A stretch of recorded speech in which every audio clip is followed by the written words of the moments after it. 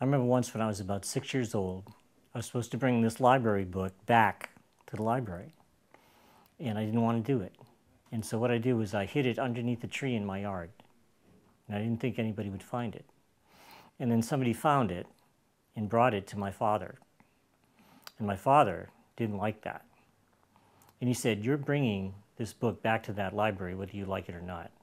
And you're going to pay whatever money that they make you pay for it being overdue." And I felt terrible. I did not want to go to that library. I was embarrassed. I just felt really bad. I brought the book to the library. I went in there. I went up to the librarian. I said what I had done, and I gave her the book. And this woman looked at me, and she said, "Well, thank you very much for bringing this book back. We didn't think that we were ever going to get this book back." And then she said, "Thank you very much, and you're forgiven." And I was amazed that somebody could just forgive me like that and that everything would be okay. And she didn't make me pay the fine, and she just let it go because she was so happy to have the book back. And that's when I realized that it's possible to be forgiven and that it can make people feel really good. So if you want to make somebody feel really good, including yourself, then you can do the same thing for them. You can forgive them.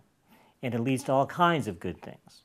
Where judgment doesn't lead to fun and it doesn't lead to good things, it doesn't make people happy, it doesn't make good things happen, but love and forgiveness do. And if you always remember that, you may find that good things happen for you.